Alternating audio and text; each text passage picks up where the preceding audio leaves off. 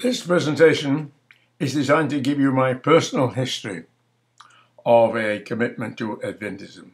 It is a presentation that I should have given on my birthday, but did not have the necessary time or the necessary display equipment.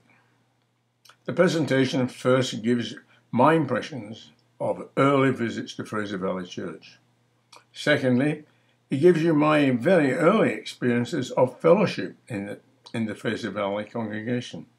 Thirdly, helping with the preparation of the anniversary souvenir program gave me the opportunity to dig a little deeper into Adventism. I must admit that Miller was initially presented to me as a hapless forecaster of doom and discussed with an air of ridicule.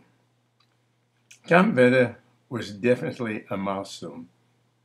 Camp Hope was a reluctant, but thanks to Julie, an extraordinary opportunity to delve very deeply into the history of Adventism and to experience the leading edge of biblical scholarship. Sixth, quantifying the potential size of the remnant revealed the unexpected. Accepting the truth of the trend of the prophecy gives us as Adventists an immense responsibility. Finally, with the temerity, recklessness of a relatively new Adventist, I can offer some ideas for reinvigorating our lukewarm Adventism. See Revelation chapter 3, verse 16, for an understanding of lukewarm. The first view of a functioning Adventist church, Fraser Valley, impressed me that the Sabbath school provided a unique, egalitarian, interactive learning atmosphere. Amazingly, in a church, free and open discussion was being solicited. Very conspicuously to me, the facilitator was part of the congregation. Knowing absolutely nothing, I could be induced to contribute. Fantastic.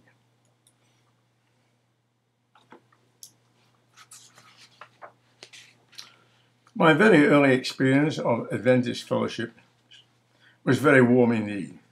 I immediately felt genuinely welcome and part of the church family in that when sick in the hospital, my first visitors were from Fraser Valley Church. Surprisingly, contrary to my experience with other religions, Adventists were not embarrassed to talk about their faith. Being thus associated with people of faith had a very positive effect of my view of functioning Adventists. In my language, Adventists are very confident in their skin. They are proud to be Adventists and do not hesitate to let the world or anybody know. Being associated with the preparation of the souvenir program for the celebration of the last anniversary of the Fraser Valley Church gave me the opportunity to delve a little deeper into Adventism. From such digging, 3 facts or truths emerged.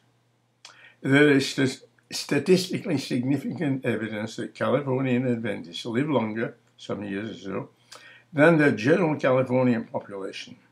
This is attributed to a better lifestyle, rest, diet, and exercise, better psychological health due to an extensive network of friends through fellowship, and of course, a meaningful spiritual life. The Adventist faith is the only significant Christian faith whose world population is increasing. Christ's imminent return is the fundamental tenet of the Adventist faith, the apocalyptic vision. The Camp Vedder experience was a very important milestone. Looking back, these facts are salient. The camp atmosphere was in no way seductive. I hate camping. The weather was cold and windy. The food was not appetizing. There were no hot drinks, and the washroom was a 2-mile hike away. Sabbath school concentrated on 1 Corinthians chapter 13, which of course is the definition of unconditional love. I just felt an overwhelming need for commitment to Adventism, and and an unquenchable thirst to learn a lot more.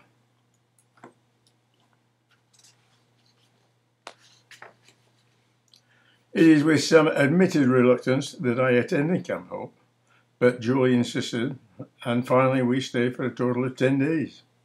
I considered it to be a unique opportunity to be immersed in the history of the emergence of Adventism, to pick up the significance and contribution of Miller, Bates, and White, and to be exposed to leading-edge biblical scholarship, particularly George Knight and John Pauline. I purchased a total of 11 books, together with numerous CDs and DVDs. In this way, it was possible to pick up a real appreciation of the characters of Miller, Bates, and White. Due to some mixed-up book signing schedule, I was able to spend a little time with George Knight, and therefore, naturally, I purchased and read immediately what he considered to be his most important writing: The Apocalyptic Vision and the Nurturing of Adventism. Are we erasing our relevancy?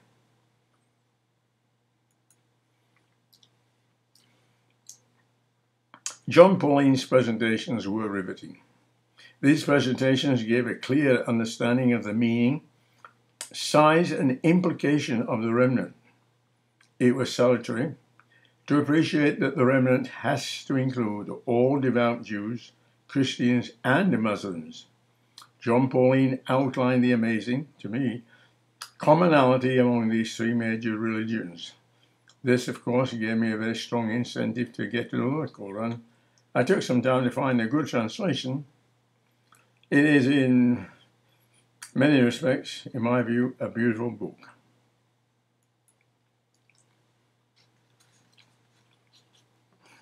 All the above gives me a powerful grasp of the Adventist responsibility. It is urgent that we spread the good news of our potential salvation to all our friends and loved ones. Salvation is incredibly simple in principle: faith in Jesus Christ and the acceptance and practice of unconditional love universally. The Bible, in spite of being the product of very many different people and cultures and its age, is a remarkably transparent document with powerful messages that are relevant today. Now, with the temerity, that is, the recklessness of a new Adventist, there is a natural impatience to reinvigorate our impatience.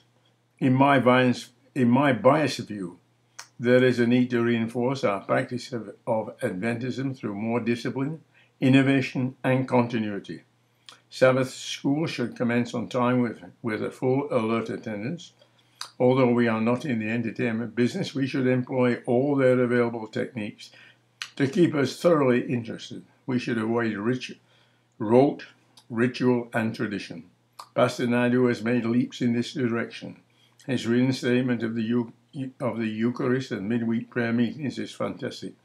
Our observing Vespers and making all our celebrations, particular birthdays, an Adventist opportunity to worship, Lita's ideas, adds to the continuity.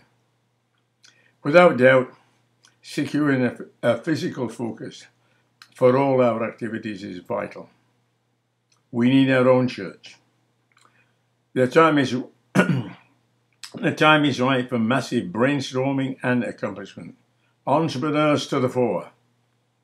Probably, due to my lack of underground knowledge, my exposure to AY activities emphasizes the lack of an Adventist focus. I have many more suggestions in this area. I am especially grateful for Lito's inspiration, his amazing faith, his help, and his real fellowship. Thank you and blessings, Lito. Demonstrating that incredibly powerful device has come in very small packages. Thank you, Mahal.